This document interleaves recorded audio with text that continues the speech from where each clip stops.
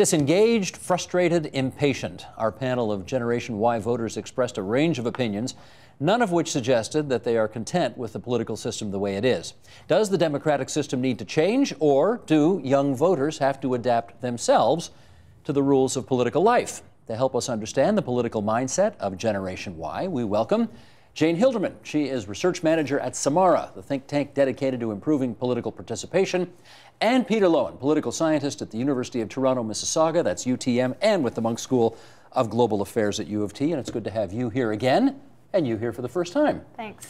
Let's put these numbers up, Jane. These are from Elections Canada, and then I'll get you to tell us what the story behind these numbers are. But they really do tell not a great story, frankly.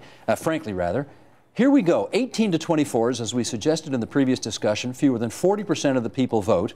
As you get older, you tend to vote more, as boomers and then seniors.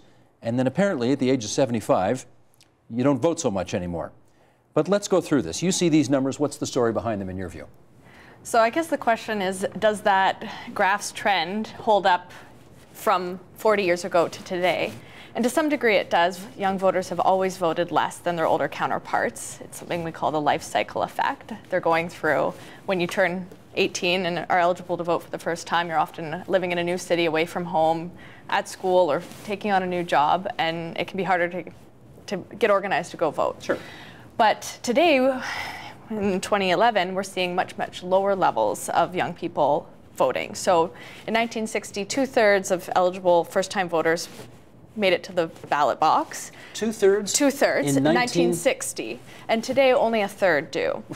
So we're seeing young people not starting to vote. And if they don't start to vote, we know, because voting is a habit, that they won't be as likely to vote as they get older. So we're starting to see a trend that will probably continue on as Gen Y ages. You teach this stuff, right? You teach political science. So the young people that you deal with on a regular basis are already kind of interested and engaged in all of that. Right. So what's going on with your kids that clearly is not going on with the rest of the young population? Yeah, I think there's a couple of things, and Jane's quite right that the young people are always going to vote less than older people. But the question now is, are they voting even less than young people voted a generation ago? I think there are really kind of two big contributing factors. One is that young people have less of a sense of duty than the generations before them did. So if you ask them, do you think that voting is a duty, or do you think it's a choice, they're much more likely to say that it's a choice rather than an obligation. That's the first one. And then the second one is that the things which make us politically attuned, buying a home, maybe getting married and having someone else in the home with whom we discuss politics or plan our day even, getting jobs where you're making a bit more money and you've got a bit more income tax coming off. These things are all happening later on for young people. And those things are all drivers of turnout, if you will. So these things are occurring at a later rate as well. So the entry into politics is delayed. The really worrying thing about it, as Jane says, is that it might be the case, and the research is a bit muddled on this, but it might be the case that it's the first elections that really matter, your first 2 or 3. And if you form the habit then, you'll be a voter. If you don't form the habit then, you won't be a voter. So as soon as you're 18, get out there and vote, and it becomes a habit. Well, that's what we hope, because then people realize voting's quite easy, right? It's not difficult, and you learn the mechanics of it. So the question, the kind of unanswered one is, as this generation of folks get older, are they going to, are they going to correct the non-voting at a great enough rate for them to look like their parents? So your students seem particularly duty-bound then, eh? They like politics and they're voters. Well, they're strange folks because they choose to study political science in some ways. But yeah, I think a good number of them probably feel an obligation to vote, and a good number of them are interested in politics and are taken up by it. But among their counterparts, if you looked across all university students and all young people outside of university, they just don't feel these obligations about any range of things, but voting's one of them. Jane, I've always felt that once you get sick and you realize you need a good healthcare system there for you, or once you have children in the public school system and you realize good schools are important, that's one, those are two pretty compelling reasons to get interested in politics. And if you're 18 or 24 or something like that, neither of those things is probably a factor in your life. Is that another explanation why young people just aren't into it? I think in my discussions with young people, if you ask them if they care about something in their community or in their city or in their province or country, they often can think about, name something, whether it's the environment or, safety in their neighborhood, or job prospects. They have things that they care about, I think, regardless of whether they've are buying a house yet, or having a kid in the school system. The question is, do they see those things being affected by politics, and whether they think politics is a useful lever for them to affect change to those things? The answer is no and no, as we've discovered. I think that the panel that you had engaged around the table illustrated that there's some significant doubt about the effectiveness of voting, certainly, and maybe politics more broadly, to affect those changes or to actually make a difference in some people's lives. But these people don't even like politics. They don't share stories about it on social media. They don't flip articles to each other, that kind of stuff. I'm hearing that all over the place. That's so disappointing, don't you think? It's actually interesting because at SMAR we've been trying to also focus on not just voting as a political behavior, but a whole spectrum of activities. So we've measured 20 different activities, everything from discussing politics in person to discussing it online, to the more traditional activist activities like signing a petition and protesting, to the civic activities like volunteering in your community, to those more formal political ones like joining a party or donating to a campaign.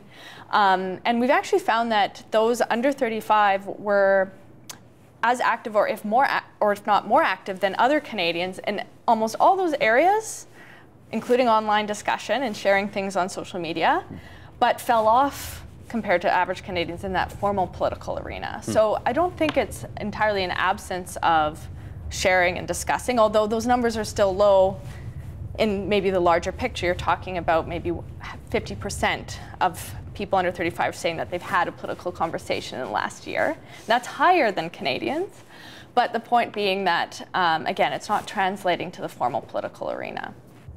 One of the things, Peter, we heard in our discussion with the Gen Y crowd is that they have a real craving for authenticity, which they don't find in politics today.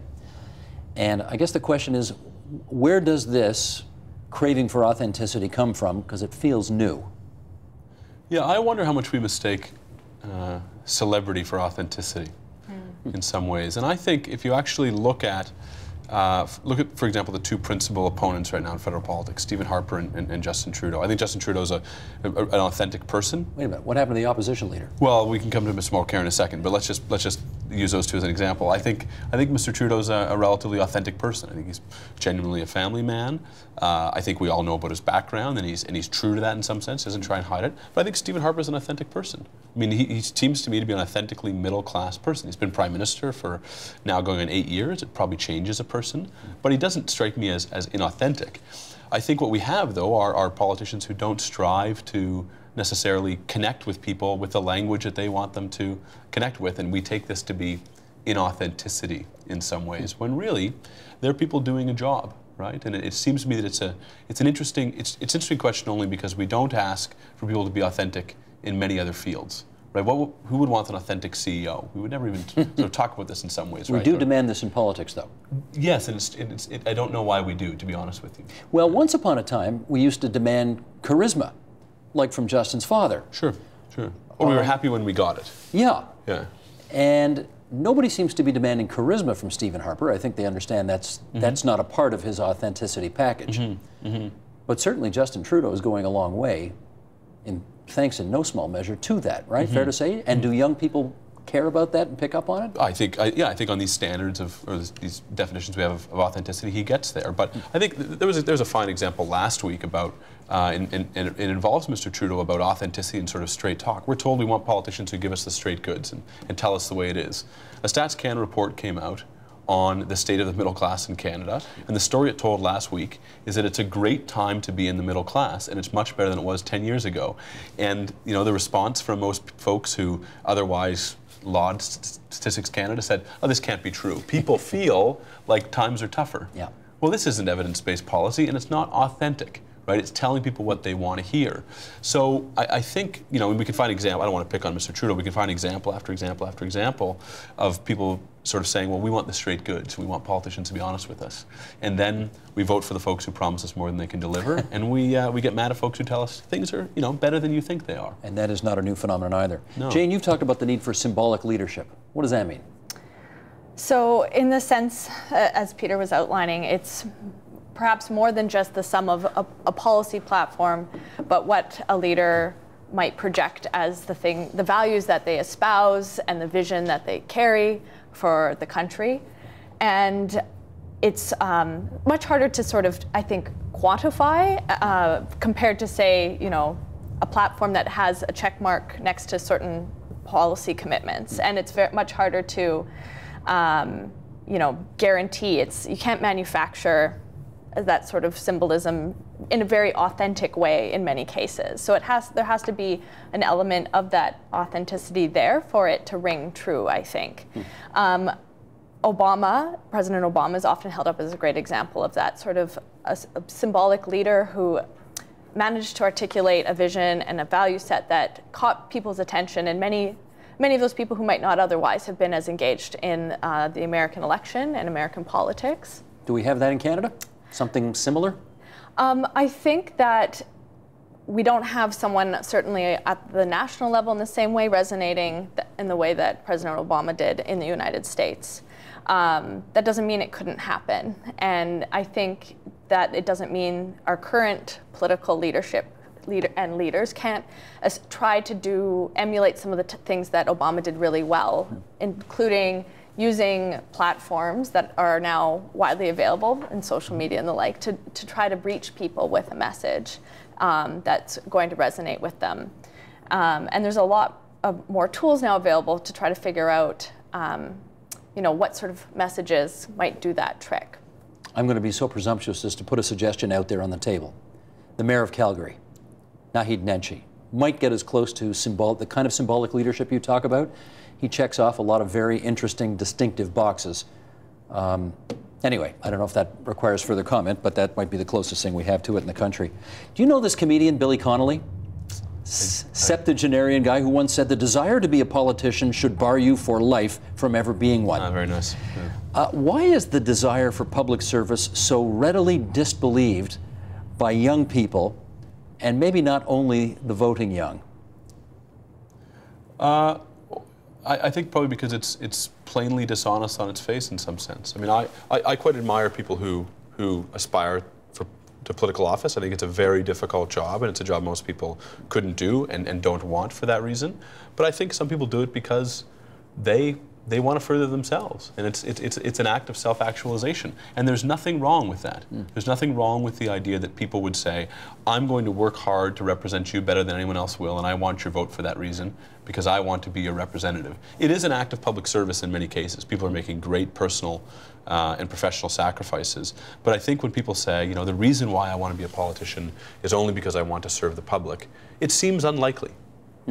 It seems unlikely that politicians are solely driven by a desire to serve the public. They probably like the job, right? And to me, never that's a shortage of people running for it. That's for sure. And to me, that's a plainly appropriate and defensible thing. But I think that it's not believable on its face. It is possible to sort of look at the political scene in this country, and let's be frank, we don't have fascists running against communists, right? The amount of differences among the political parties in our country is kind of blessedly not very extreme. And could young people just quite appropriately conclude, it doesn't really matter what I do. They're all basically going to do roughly the same thing anyway. Now, those people who cover it carefully know that there are differences among the parties, but they're not huge differences in the way that they might be in other countries, right? Fair to conclude that? I'm going to refer to what one of the panelists, Matt, said. He's like, I'm prepared to be engaged with and marketed to, but it needs to be done well. And I think that's maybe we've come to a gap now where youth have not been voting at the same levels, and political parties and candidates know that, and they have limited resources come election time, and they have to try to allocate those resources effectively. So why bother targeting people who they know aren't going to show up anyway? Well, I think it's natural that those sort of calculations have to come into play to some extent. So it's a challenging sort of cycle that we have to break that asks youth to not just give up and step out, because the more you do that, the greater the risk is that you're not going to have your door knocked on, or you're not going to have an ask come for your participation and your views to be represented. I know you're not a geneticist, but again, you do have these young people, which is a kind of a living, breathing cohort of of a focus group for what we're talking about here today. So I do want to pick your brains on this. Is it possible that the young people who are very politically engaged are just differently wired? There's something about their DNA that's different from everybody else, and that's why they're into it. Yeah, I think the research is pretty clear that some of the variation in voter turnout and political participation more broadly is related to personality. So people who are more extroverted are more involved in politics. People who are more conscientious are more likely to believe that voting is a duty. So there's a link between, very well-established link between personality types and political participation. And there's very well-established links between personality types and the genes that your parents give you. So, you know, basic differences between people matter for turnout. But it doesn't explain the differences in turnout across generations. It's not that we have less conscientious people now or less extroverted people. The distributions are the same, but it's that whatever it is about our political system isn't drawing out those people at the same rate that it drew them out before. But yeah, our personalities matter for how we get involved in politics and the types of politics we get involved in and when we get involved. I know, because we're all interested in it, we think it's better if people participate in it. But let's just, in our last couple of minutes here, really go back to first principles here. If we want people to be civically minded, engaged citizens, if that's not redundant, you can give blood, you can work for an NGO, you can volunteer at a soup kitchen. There's lots of different ways of doing it that have nothing to do with politics. Is that okay? I think it's a question of not politics or civic engagement, but civic engagement and politics. Politics is still the sort of hand on the tiller of state, and our governments spend billions of dollars every year, and they make big decisions about the sort of policies that do affect day-to-day life. And so if you really want to make social change, I would advise you can't give up the lever of government. You'd be losing a significant avenue to make a difference. Peter, how about you on that? Yeah, my view is sort of twofold. One is that we live in the best possible time in the history of humanity. And I think living in Canada at this point in time makes us very, very lucky. There's very good reason to be content with that and to say I'm happy to see it go on as it does. But I think that it's a first principles question. And for me, the question is voting one of those things you should do regardless of the outcome? That in itself, it's a moral act. And I think it is. I think it's a categorical imperative. People can disagree on this point, but I think for me it's a first principles question. And I've not always voted, and that's a point of shame in some ways. But I think that as a first principle, we should recognize that voting is a morally correct thing to do. Even if you don't like them, go up and refuse your ballot, or go and spoil your ballot, or something like that. Or register your discontent. Yeah, that's right. Or acknowledge that there are differences between these parties. They're not life and death, and thank goodness for that. But there are differences between them, right? And you know, go cast a vote. And if you don't want to cast a vote, that's fine in some ways. But it's not the fault of the parties for that. There are differences between them, and they want you to vote, right? Gotcha. Yeah. Peter Loewen, UTM and the Munk School of Global Affairs, and Jane Hilderman from Samara, thanks to both of you for coming in tonight. Thank you. My pleasure. Support Ontario's public television. Donate at tvo.org.